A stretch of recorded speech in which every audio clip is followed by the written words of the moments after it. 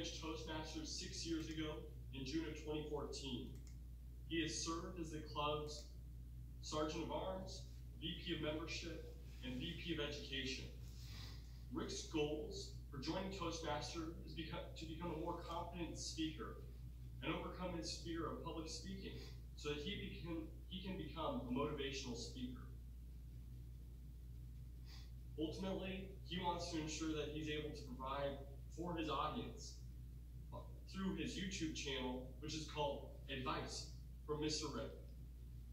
He also has a goal to work his way up to achieving the Distinguished Toastmaster title. Rick has completed the Competent Communicator Manual and his Competent Leadership Manual, but has now chosen to follow the Pathways curriculum. The track Rick has chosen is the Presentation Mastery. The Presentation Mastery path is designed to help Rick build his skills as an accomplished speaker. The projects on this path focus on learning how an audience responds to Rick and improving Rick's connection with audience members. The project contributes to developing an understanding of effective public speaking techniques, including speech writing and speech delivery. His speech today will be from Pathways Project number 6, which is about effective body language. This is a 5 to 7 minute speech. The purpose of this project is to deliver a speech with awareness of your intentional and unintentional body language, as well as to learn, practice, and refine how you use nonverbal communication while delivering a speech. Rick Richards, Courage is a Choice. Courage is a Choice, Rick Richards.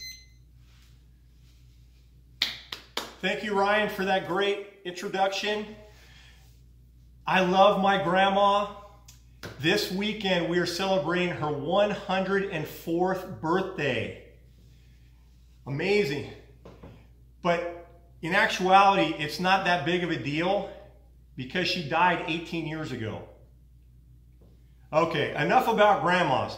What I really want to talk about today is fear and overcoming that fear and letting that fear dissipate right in front of you. Raise up your thumb if you've ever had fear in your life and you've let fear keep you from some of your dreams. Okay, I see a lot of thumbs up. Okay, well, this is a great day for you because I am going to give you a message that's going to help you break through fear for the rest of your life. You never have to let that false evidence appearing real destroy you any longer and keep you from your dreams and your goals. The first stage of that, there's 4 different stages. One, you have to identify what that fear is. The best thing to do is to write that down and find out what that fear is. Sometimes you have to do a little soul searching to find out what that fear is. Sometimes you have to dig really deep to find what is the fear in my life that's keeping me back from reaching my dreams and my goals and who I really want to become. The second thing is you have to make a commitment to yourself that you're no longer going to let that dream destroy you or keep you from your goals and your dreams. The third thing is a special word. This is a word that Aristotle said is the most important quality of mankind.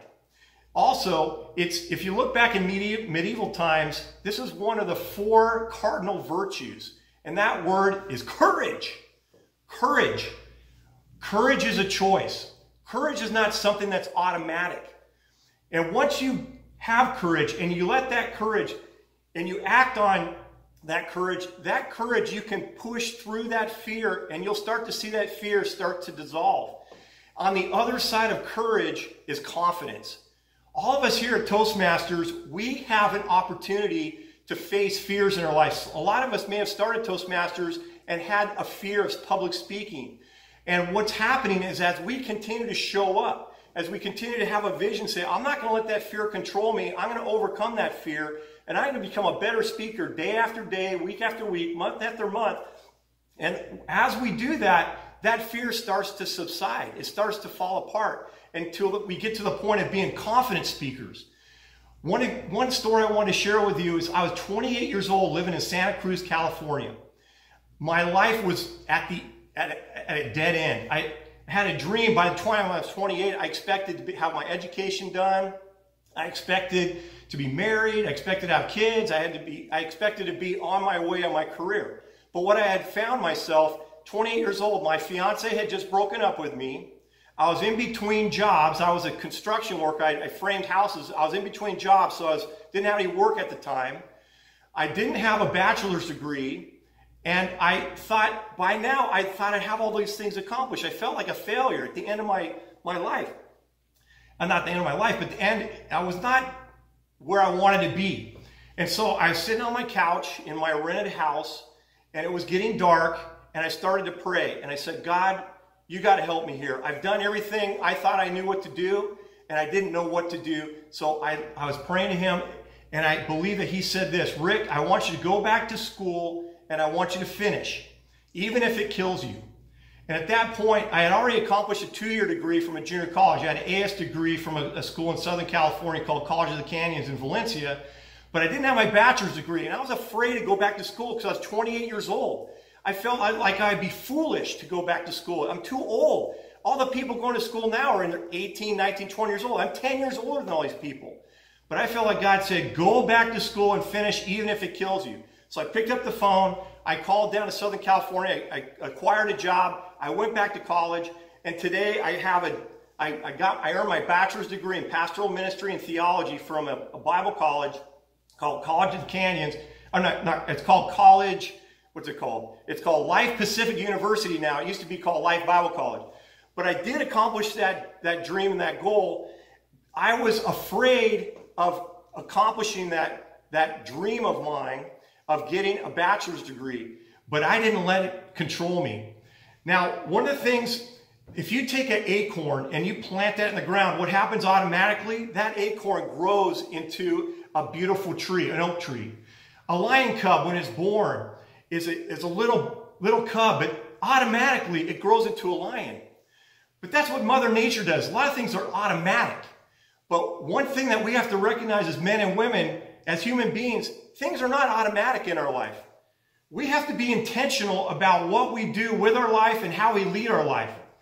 And so in order for us to attack fear, we have to be intentional about attacking that fear and recognizing fear as an enemy.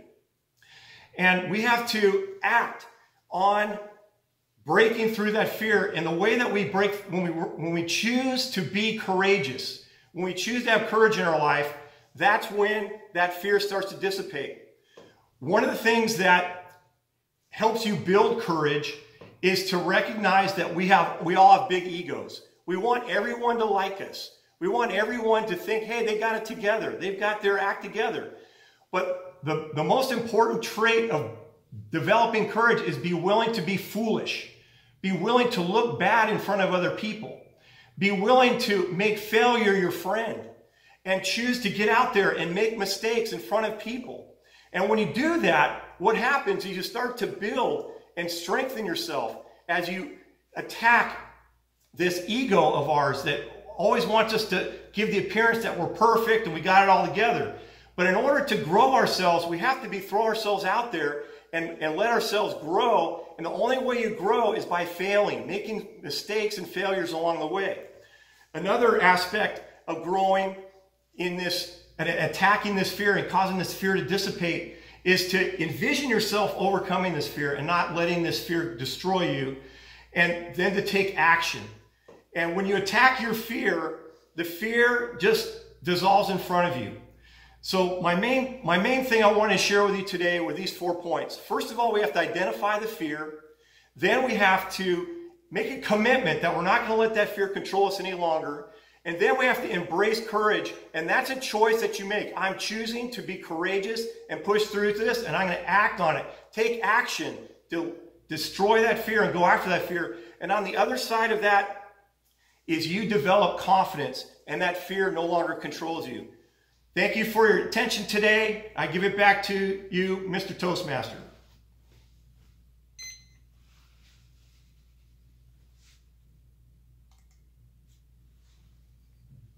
I was talking to myself. I forgot that I had to come up with you.